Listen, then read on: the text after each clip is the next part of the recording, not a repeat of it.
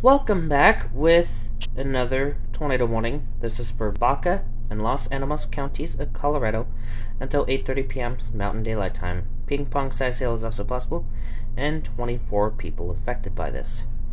So, we also got parts of Highway 160.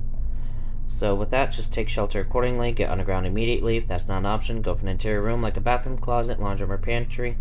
If you're in a mobile home, evacuate for more sturdy shelter and avoid overpasses and bridges at all costs. Also, heads up for Kenton, I want to say Oklahoma, this is heading your way. So let's see what's going on with radar.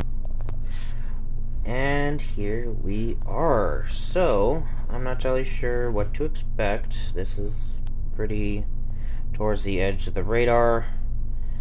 But we definitely got rotation here. Probably won't get a CC drop because there's not a lot in the area.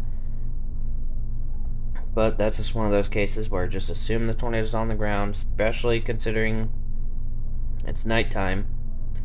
Although I'm not sure about the position of sun over here, considering it is farther west. But yeah, that's about it.